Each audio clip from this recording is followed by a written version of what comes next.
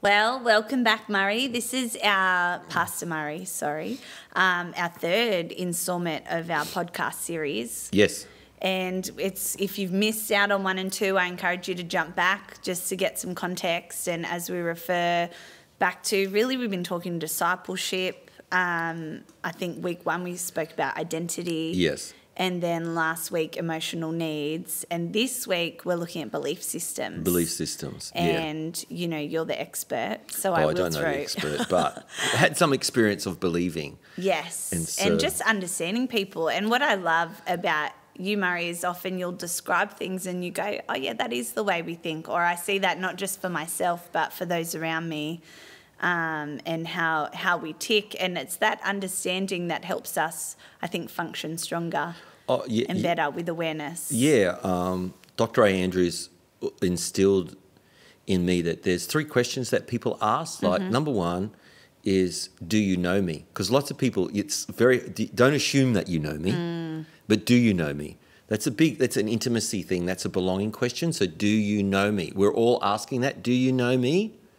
And then the next thing is, if you know me, do you understand me? So you might know me, but you might misunderstand it or make assumptions about why I do what I do. And then the third question, people, is, okay, if you know me, you understand me, can you help me?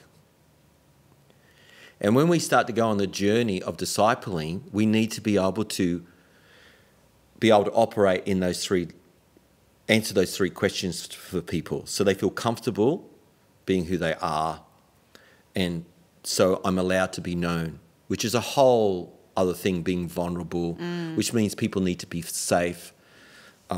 Great books to read are by Dr. Brené Brown on the power of vulnerability. Love it.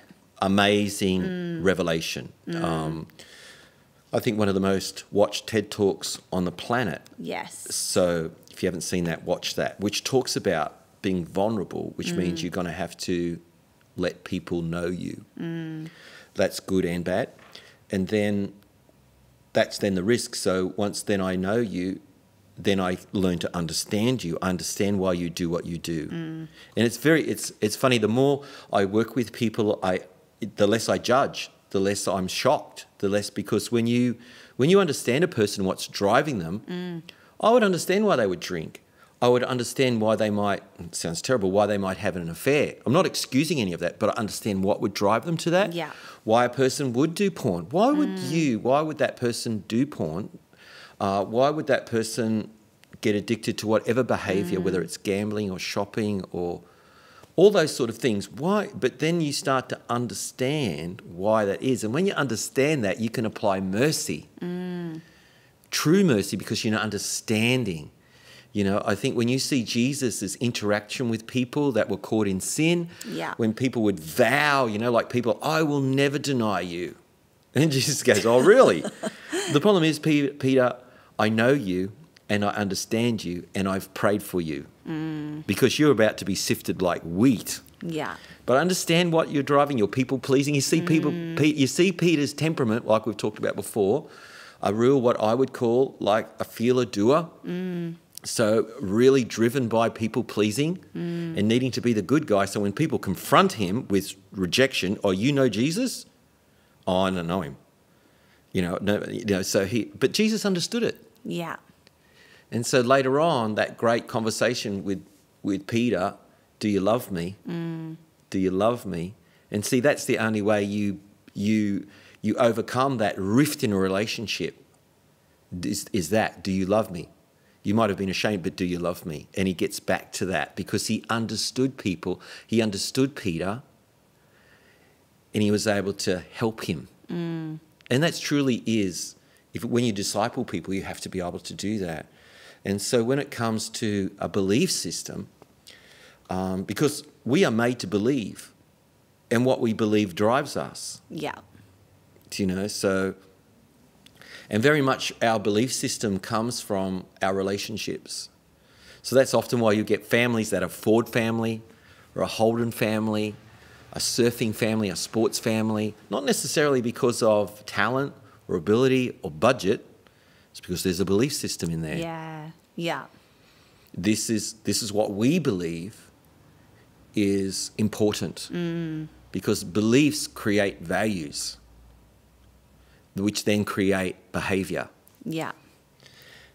It's interesting as you grow up, you know, thinking... You've grown up, Lou. I don't... That's questionable sometimes. You're on the journey of growing. Yeah, but you reflect back on... For instance, here's a basic example of what you're saying. I think I'm not a big boating person, right? I think Yes. cruises, I think I'm like, I would hate to go on a cruise. But then I think back and really my dad and mum didn't like cruises, you know. And so then you think, well, do I hate cruises? I've decided that and particularly after the COVID stuff, I'm like, this confirms. I don't want to go on a cruise.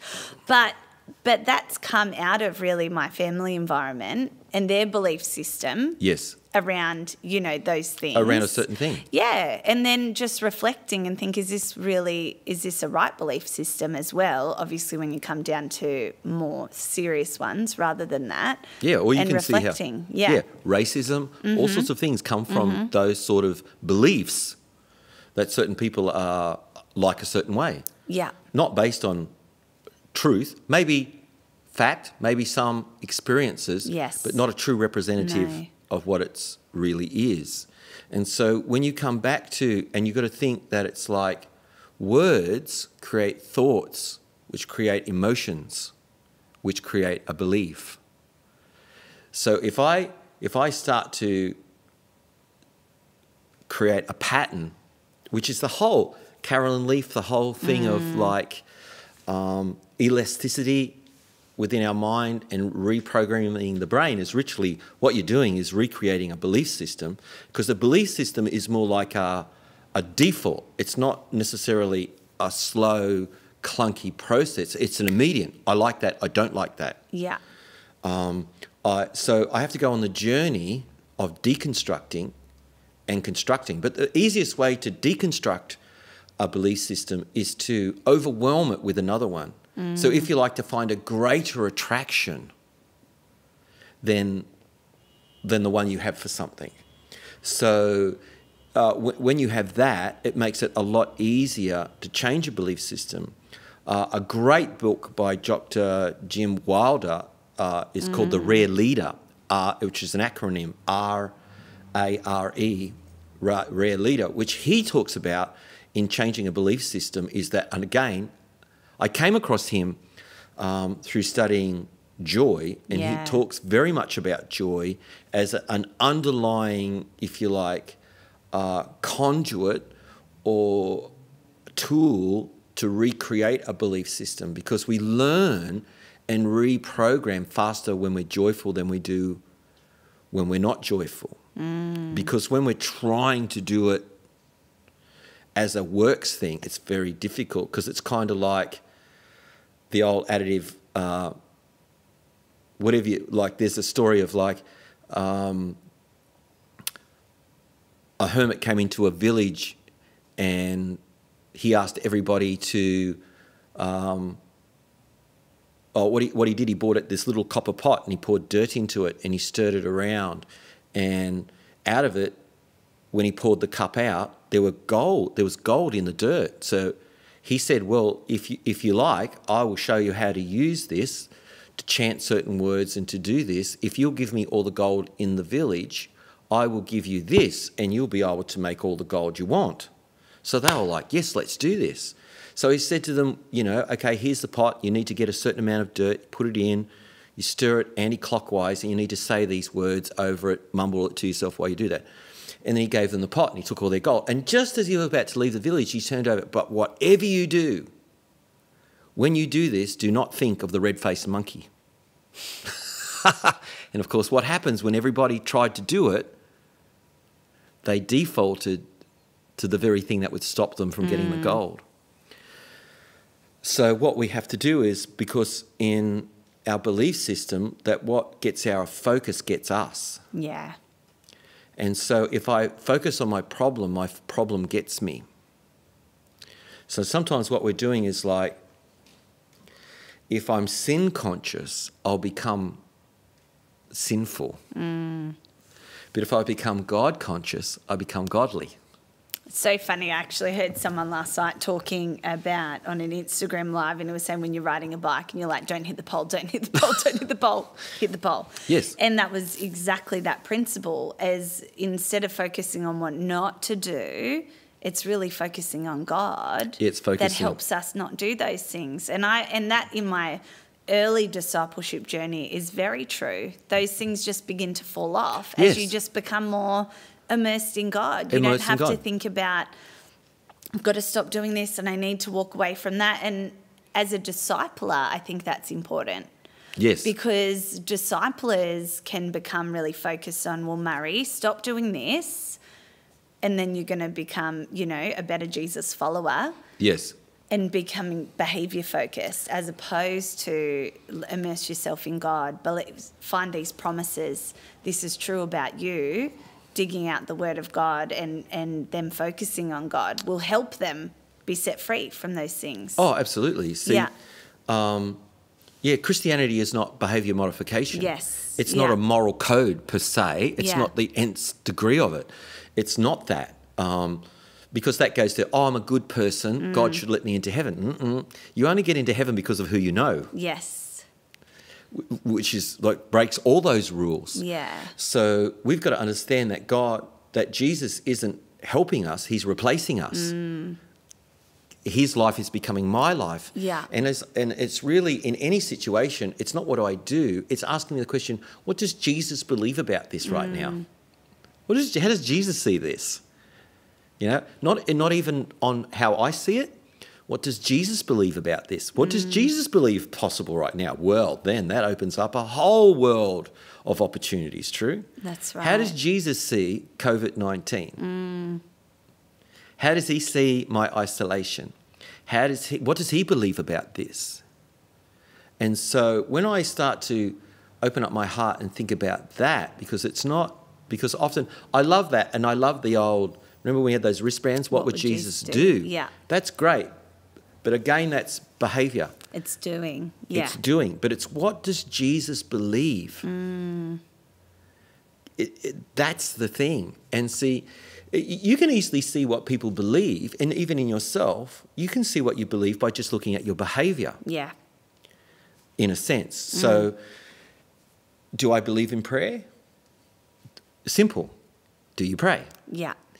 Do you believe that God hears you when you pray? Well, that will look at the way you pray. Look at your emotional response in prayer. Is it knowing that, God is here listening to me and I have his full attention? Or am I somehow trying to strong-arm God? Have I got to have the right words? See, that's all what I believe about prayer. Do I believe that I read the Bible, that the Bible will transform me? Well, do you read it? It's very simple. Yeah. So often we're trying to get the behaviours in when really we've got to work at a much deeper level. So transformation doesn't happen externally in, it happens internally out. So the change happens internally. It's kind of like that seed planted, weeks, months can go by, and then there's this little shoot. Doesn't look like much, but eventually it starts to grow and turn into something. But we want kind of the behaviour. Yeah. So whereas beliefs govern us. Beliefs govern our choices. Beliefs govern our relationships, what we believe. So you really have to go on the journey of replacing, not necessarily the whole focus, like we were saying before, on what am I doing about my wrong beliefs. It's actually building right beliefs, and they will force out the wrong ones. And what would you say if people are at home and they've felt destabilised within themselves, and they think, well, maybe I've got a wrong belief system, structure, or I'm operating out of fear, all of the changes in their world. They've thought they've believed one thing, but when it's come under pressure, they realise that their behaviour suggests otherwise. Yes. How would you steer them, say if you were discipling them now? What are some things that you could practically do? Okay, that's great. So say right now there's anxiety. Yeah. Great anxiety. Well, the truth of it is, if you look at Philippians, it's like, be anxious for nothing. In fact, Jesus talks a lot about that. Even the Lord said to me a couple of days ago, I wrote in my journal, look at the birds. And I just wrote down, look at the birds. What do I want to? I'm not a bird watcher. But then I'm out walking the dog and a bird swooped past me, sat up on a tree and was eating something. And I went, it reminded me, that's right, the birds don't worry. Look at the birds. They neither sow nor reap nor spin, yet God takes care of their needs. Look at the birds. And so not wanting to pour condemnation on people, but anxiety for the born-again believer is unbelief. And we have to look at that. Actually, it doesn't suit us. Have you noticed that? Yeah. Anxiety does not suit me. I'm really uncomfortable with it as a believer. So I have to go, okay, why am I anxious? Now, anxiety and fear are cousins. So behind fear and anxiety is a lie. So then I have to go, okay, what's the truth? One of the best questions to ask the Lord is, what's the truth about me? What's the truth about this situation, Father? And I guess even probably what would come up as you ask those questions would be, go back to week 1, identity.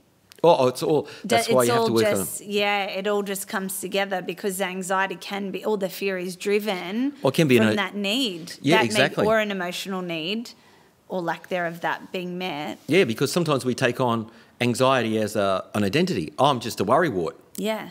Well, how's that working for you? You know, does that reflect? And you sometimes have to be very confronting and say, well, is that what Jesus is like? Do you honestly think that the Lord is up in heaven sipping my Lanta, you know, needing to have, you know, antidepressants? No, not at all. So we have to go on the whole thing, because the problem is, if you look at the whole of who we are, if our thinking goes into a negativity driven that way, we do bring a physical imbalance to our system. Yeah. And so you get like psychosomatic illnesses, ulcers, and all the stuff which science is already saying what the Bible says for years about what that does to us. So we need to go on the journey of like, okay, God, I have to go, what am I thinking about?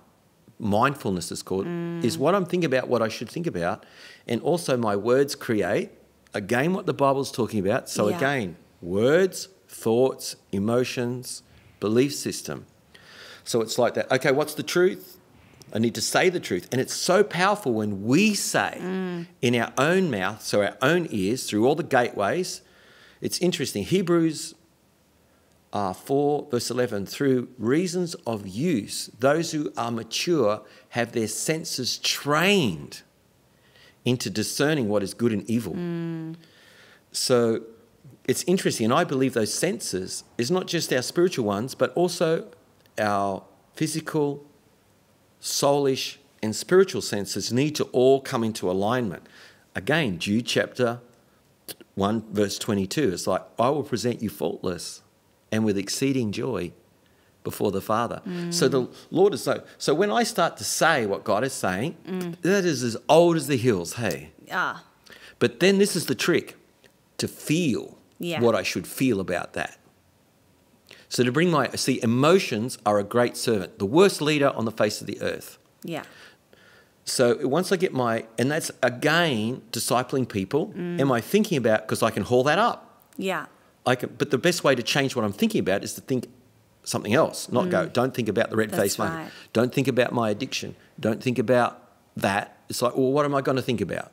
And even just a basic principle, I do that with my kids with nightmares. Or if they say, look, I'm afraid, just bring back that scripture, whatever is honourable, whatever is true. Let's think about those things. Instead of saying, don't be afraid, what do we want to think about? What are some godly things to think about, to meditate on, to just shift that focus? Yeah, it's relevant. It's very interesting to go to sleep. One of the, because sleep is one of the most medicated things in the Western world. It was interesting. So I've had people come to me with that. I said, well, let's just do this. Let's just say Psalm 23. Let's learn Psalm 23 off by heart, and then let's just say that to ourselves, even internally, while I fall asleep. Yeah. Very hard to be anxious, very hard to to go into all that stuff while I'm saying, the Lord is my shepherd, I shall not want. He leads me beside. It's very hard for anxiety to stand in that same space. Cannot. Yeah, yeah. So we go on that, which, you know, many people need some external motivation. That's why we're a community. That's why we're Zooming. Yeah, because the power of you saying it, you know, you're very encouraging with words, but you'll prophetically call out things in Yes. people. It's truth that they know, you know, then But it it just... echoes it. That's right, and the power of saying it, and then you think, yeah, that's true. That is true. I'm an overcomer. This is going to be the best season that I've seen. So not just for yourself, but being able to call it out in other people. Yeah. Because so if I'm not anxious, what am I? I'm loved. Yeah. Perfect love casts out all fear. We sometimes think that faith is the opposite of fear. Well, I use faith to understand how much I'm loved. So I ask myself, so what does a love muzz, how does a love muzz think? Love muzz think. Love muzz. How does a love muzz think? How does the love muzz then feel about muzz? Now that's very powerful, because you're starting to use, again, in the physiological part of us, we're starting to hook up both, if you like, the electrical system and the chemical system are now working together to recreate something in me, which is, if you like, what has already happened to me when I become born again. So I'm now a new person who isn't. So there's part of me that's not anxious, that is anxious for nothing. And now my soul is catching up on that. And then finally, externally, I'm learning to think loved, think free, think accepted. And really anxiety, and I'm going, wow, when anxiety comes at me, I don't like this isn't really, because I ask people, so how's being anxious working for you? How's that going? Not well. Not well. Not well. Okay, so how's being, and you sometimes have to, so this is a big question I ask people often, is like, what does a loved you look like? And deeper level, what does it feel like? What does a joyful Lou look like in the third person? What does a joyful Lou feel like? Because sometimes what we're doing is we're saying emotions are wrong. They're not wrong. They need to be used as a tool to build something. And something I probably haven't premised before. We must understand that our soul, that part of our area, is neutral. It's neither good nor evil. It just depends whose hands it's in. And believe me, my thoughts are either in my hands or they're in the Lord's hands. My emotions are either in my hands or they're in the Lord's hands. And I can quickly tell whose they are, you know, which is again going back to last week, talk about abiding. Am I humbling myself and letting God come in? Or am I being prideful and shutting me out? Or am I have got faith that He is with me and that He loves me, and that there's nothing out of His control in my world. Nothing. Even COVID-19 hasn't caught the Lord by surprise. Yeah, and I love, there's a song that I often sing, and it's a United Pursuit song, Thankful, but there's a part that I think that it's not even part of the lyrics. You've but made it up, have you? No, they sing it, but it's not. I think they were just singing free worship.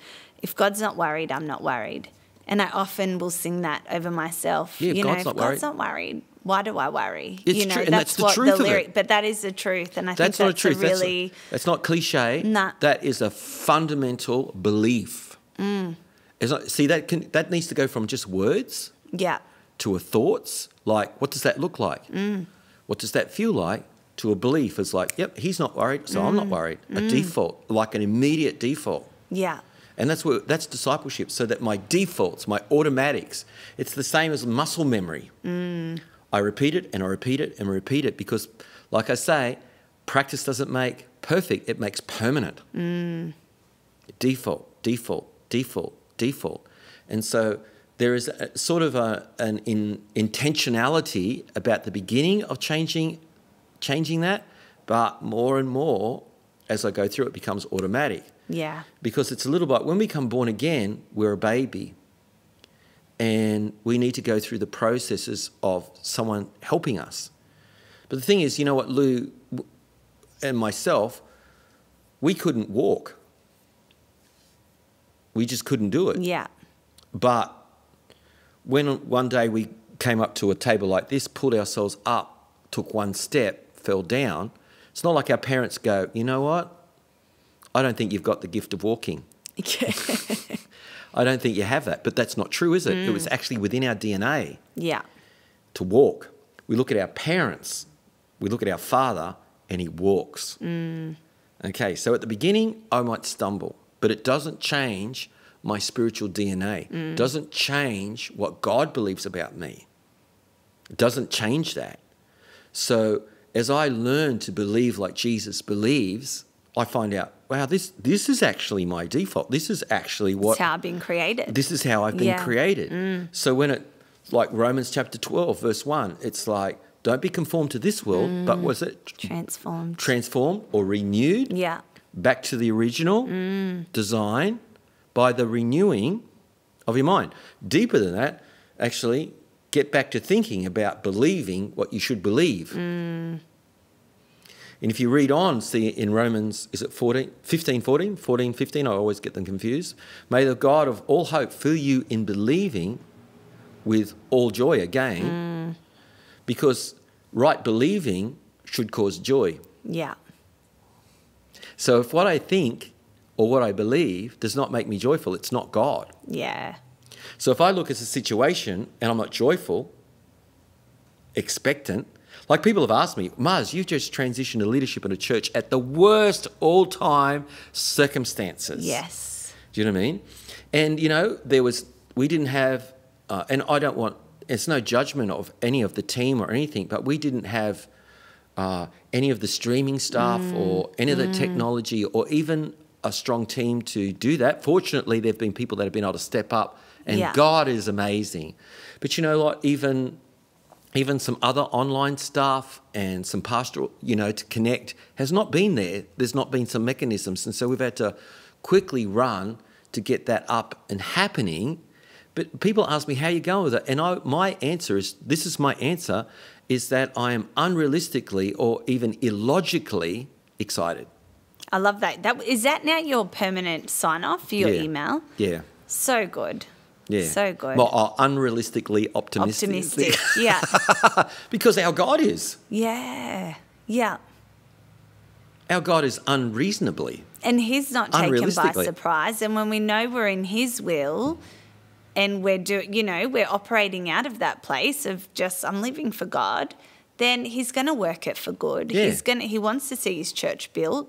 Yeah. The timing, you can either look at it, this is the worst timing or this is the best, and God's going to use this to see the church explode. Which is, again, we're getting back to looking at life, not how the way he sees it, because God doesn't see things good or evil. You know, we were never meant to have that understanding. God knew that would blow our fuse, cause confusion between us. See, God looks at everything as life. See, he doesn't see anything, even when Jesus talked about what we would call people dying, he would call them asleep. Yeah. She's only asleep. She's been dead for 4 days. Lazarus, he stinks. Oh, don't worry, sleeping. It's like, that only happened so that I could demonstrate. Yeah. So Jesus never falls into anxiety. Yes. It's like it falls asleep during storms. Like it must have been, I was either such a ride for the disciples or really tempted to go into great anxiety because of the way Jesus operated. Carefree, you feed them. Yeah. And they're like, we don't have the money, we don't have the means. Well, then let's just show me what you got. And he takes what we have, it's an over and over testimony for every believer that God uses what we have. So good. It's what we have plus him. Yeah. Who multiplies. Who is unrealistic. Yeah. And does unreal things. Now, when you see that and you actually have your focus on, and that's another aspect of our belief system is like, what do I believe about God? Is he good? Is he bad? Is he judgmental? And our God concept is a massive part. That's huge. That's a huge other side of what we work with people is our concept. What do I believe about God? And at my worst often is revealed what I believe about God. What I truly believe about God. So at my worst, when my prayer isn't answered or it's not answered the way I think or it's taking too long, interesting. We have a questionnaire. We'll send those out. Yeah. Is one of the last questions is one thing I fear about God. What is the one thing we fear about? And nearly the most overwhelming answer that I get from this, and this will probably wreck the question, so if you get this, is that one thing I fear about God is that he will cause someone to die or kill one of my family members in order to get my attention. And so many people have that default. In fact, when I shared that in a group, a guy comes up to me and says, I can't believe that you said that, Muzz, because I'm actually sponsoring a missionary in a third world country. And the reason why he is doing that, why he's got his kids in that situation, is that he actually believes if he doesn't do that, God will take one of his kids. Wow. Now, who would want to serve a God like that? Yeah. And that's where you talk about the lie. You know, the lie. behind What's the lie? fear is the lie. Yeah, where in the world does that come from? Yeah. Where in the world? So you imagine why I can understand why people don't evangelize. Yeah. Why people, because their own concept of God is faulty. Their own belief system about God is faulty. Again, that's been referenced from a misread, misinterpreted experiences in life. Yeah. Do you know? Bad things happen because the reason why bad things happen is because God is angry. Yeah. Or even, I guess, people can believe the lie, if I do this for God, I'm going to have a loss. Or, you know, that then the devil will come and get me in this way, which again is another lie that you can invest into as well. Yeah. And just even as we're talking, my prayer is that those that are listening at home, that by his Holy Spirit, that lies are just coming up now to the surface. Like, let them identify. We call them out. You may be thinking something's popped up into your head and you realise you're actually operating out of a lie. And for me, some things I've thought were God truths that were actually lies that I was operating out of. And when I began to find that I'd walk out of fear, but behind that fear was a lie. Yes. And when you pull out that lie, and for those at home, it's then replacing it with the truth, which I think we covered, whether it was last week or this week, it's go find the God truth that's the opposite of that. Yes, exactly. Because if you kill the lie, fear will die. Yeah. It's not that hard. Believe me, Christianity, a child needs to be able to do it. Otherwise, it's only for the gifted, the smart, the talented. But it's not. It's not. That's why I think God called me, you know. The scripture, he chooses the foolish things of this world to confound the wise. That's we qualify, Lou. Yeah, that's right. Well, God bless you, Murray. Thank you so much, Pastor Lou. Thank you for your time. Bless you. Yeah, from In Life Church, the fresh, brand new church. Yeah, fresh season for us. Amazing. Amen. May God bless it and do great things in this season. Thanks, guys. Bye.